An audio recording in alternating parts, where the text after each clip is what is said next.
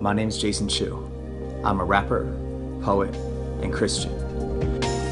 This is 5 conversations between me and my friends, between artists, between believers, between Asian Americans. It's about what we make, where we come from, and how we live. This is Beyond Belief. Hey, stay chill. Come on. Beep, beep. G is super duper fly, deeper than a scuba dive, a demon who can move the sky. The angel with a halo and some boots and my... You know, whenever people are like, oh, hip-hop's a negative culture, blah, blah, blah. Like, my favorite quote is, Mos Def on Black on Both Sides, right? He says, hip-hop's not some giant living in the mountains. Hip-hop is us. If we're doing good, hip-hop's doing good.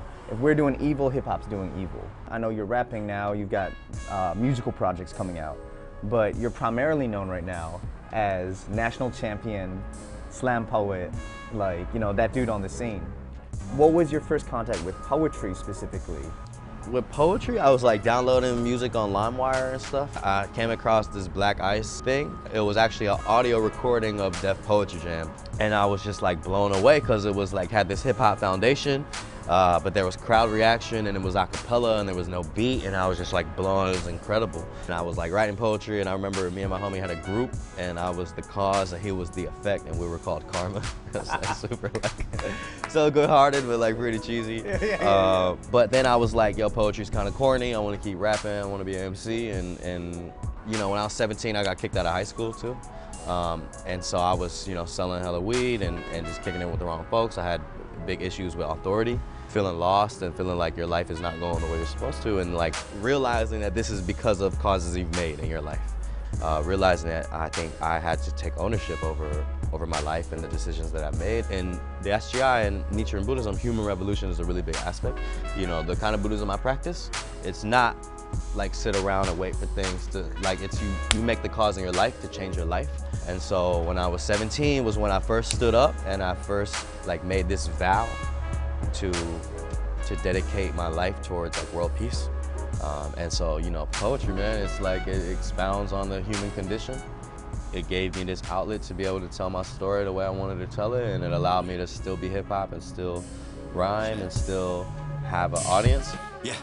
Blink once and it's all gone, nobody to fall on whenever you fall off the throne that you bought from the devil, the dark side, and blame on the art form. What if so I come from Durham, North Carolina, born and raised.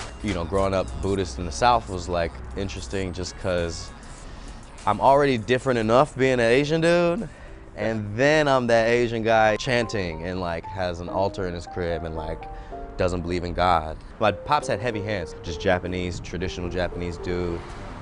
Suppressed anger and emotions and I was just kind of a true American kid that I think he didn't understand where I was coming from a lot of times.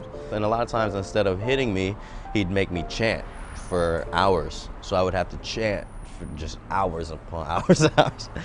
I went to school with kind of marked up and it was immediate social services type deal, and I didn't see my pops for months.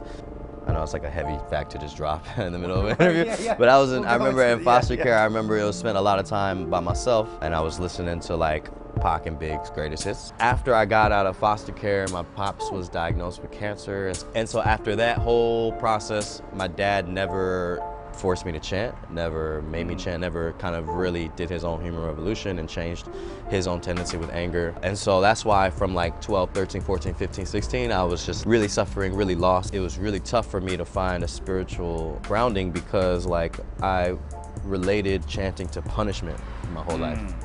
And so every time I looked at the altar, I just had this, resenting attitude towards it. Dude, that's actually really fascinating, man, because I grew up Christian.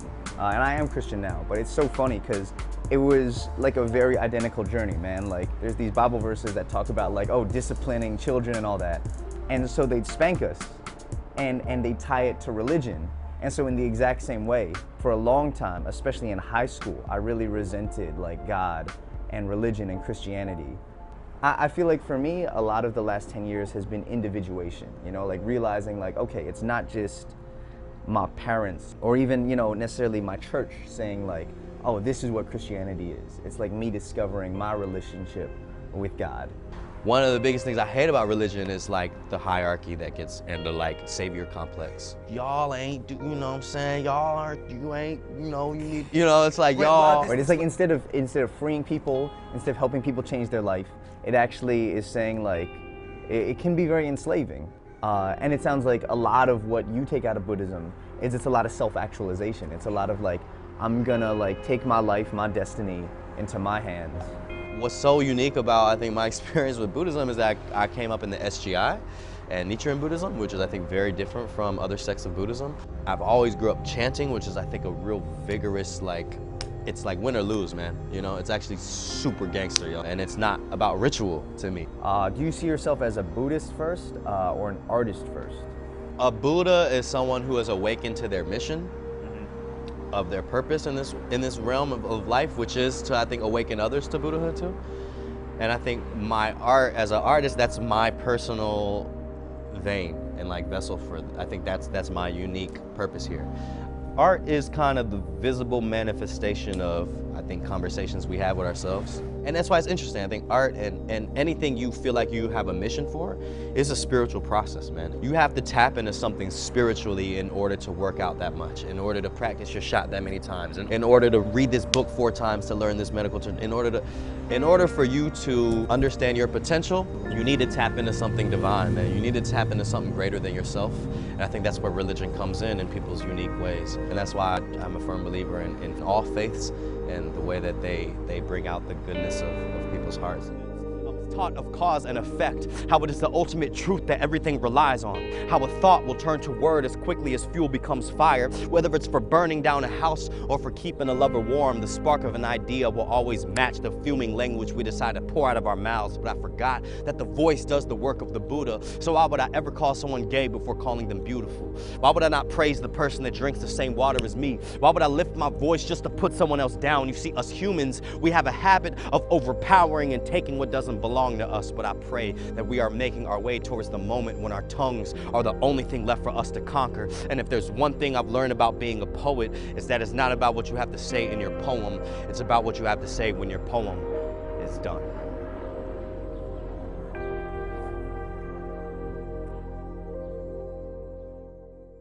Hey NBC News fans, thanks for checking out our YouTube channel. Subscribe by clicking on that button down here and click on any of the videos over here to watch the latest interviews, show highlights, and digital exclusives.